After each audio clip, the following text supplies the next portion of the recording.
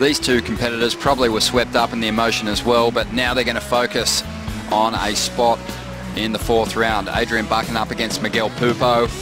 What a matchup. A guru kind of flashback foundation to his surfing. This is a true coin flip. Well, for me, Ace has the upper hand when it comes to the power, but Miguel's certainly one of the most stylish surfers on the championship tour. And pretty even head-to-head history between these two competitors, Ross. 5 previous battles, and 3 of them going Adrian Buchan's way, 2 to Miguel Pupo, but no heats here in Fiji.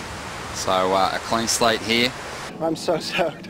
And just tell me about the energy. I mean, we had so many people out here for Taj, and that you're one of, you know, everyone's favorite surfer. So tell me about having that, pretty much the energy shifting maybe in Taj's favor at the moment in the water. I mean, then there's so many supporters out there. So how did you kind of quiet that noise? Yeah, it was definitely, everyone's got the Taj shirts on and stuff, and I mean, that's super sick. I would too if I was in his heat, but I just kind of quieted out and I just took it like any other heat, and you know, fortunately for us, the waves just started firing nonstop, and like I would kick out of a wave and just see him on an even better wave almost every time. And oh, nice takeoff there, right into the hood. It had 0 time to bottom turn, so a nice late drop. The judges will like that. It's much more difficult technically to take off and pull straight in, but after that the wave didn't have much to offer for Miguel, but a nice little start for him. Dreamy conditions at Cloudbreak. That wind has just held off all day, and that's a good thing. As we see Taj. Just a slight sea breeze, but it's got enough strength in a swell to override that ripple. Miguel, Without priority, takes one. It doesn't really transform into anything special. He kicks out. Here goes Buchan. He's going to kick out 2. So no points in that last exchange. Just over 15 minutes to go. With 12 minutes to go, Adrian Buchan taking off. A nice looking wave. He's in the tube, deep. This thing's trying to clamp, but holds open just enough for the Australian to drive through out on the open face now. Holds that line. Readjusts nicely after almost losing it on the bottom turn. Gets a nice vertical hit in on that third maneuver. Watch him just slide right in, no real bottom turn. So straight away, and then a couple of very subtle but smooth pumps in the barrel.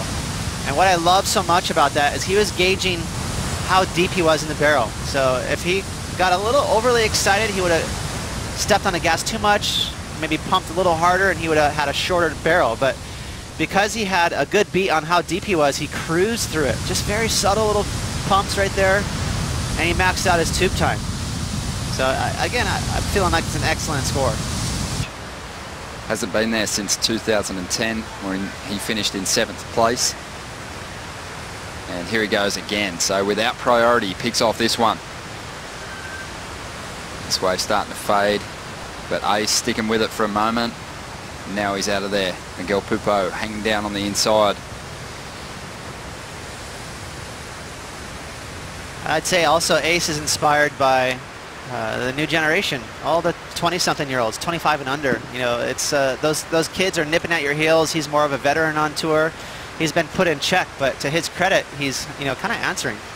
10th year on the championship tour for Adrian Buchan. He's had 2 championship tour victories, one in 2008 over in France, and one in 2013 in Tahiti. As we see now, it looks like Miguel picking this one off. Use priority for this wave. That barrel is clamping up, and Miguel gets squashed inside. Here we go, live action. And this is Adrian Buchan, just dealing with that pinching tube pretty well there. And sets up this inside tunnel. Thing just flaring open. A really shallow section of the reef, and as a result, a rounder barrel. Yeah, I think pitched out. That must have been such a great vision for Ace Buchan. He looks like he's in a good groove right now. Timing sets. And obviously, Adrian's timing at the moment's working perfectly in sync with those set waves, much like Taj in the heat before. Here's the replay of his last ride. That right there, gutted out. He's such a casual tube rider. I love how he's very comfortable. He doesn't look like he's scared or stiff. You know, he just kind of cruises right through the barrel. Tough one there, more technical. He had to bust through. Not the biggest set though, so he was able to break through that door. This is where it gets really hollow, and he just stands tall and proud. That wave even spit we talked about before, is a good sign that wave was really thick and hollow. So not a lot of reward. The barrel was a little tight out the back. Not particularly deep on the inside, so just a 5.67. So room to improve as Buchan drives down the line here, the 33-year-old. Getting caught behind here for a moment. He's out of there. Just over a minute remaining now. Miguel gets his opportunity here, chasing a 6.05. He's going to pull into the tube. Not a lot of points in that. And he's going to kick out. He'll know that that wave just wasn't hollow enough and he wasn't deep enough inside it to get the required number. And here comes Adrian Buchan, just hammering down the line, down the reef to get to Miguel and control the dying stages of this heat. A little bit tricky. You know, 40 seconds is nothing, but a 6 is not a big score, so he has to make sure he blocks Miguel in the last 30 seconds. Well, there's a lump rolling our way, and if Miguel even looks at this wave, Adrian Buchan's going to swoop on it. Miguel's just praying there's something behind it at this point.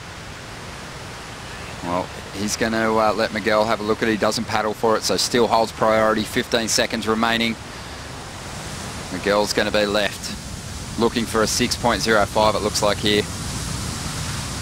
And he knows that time is running out. He slaps the water in frustration.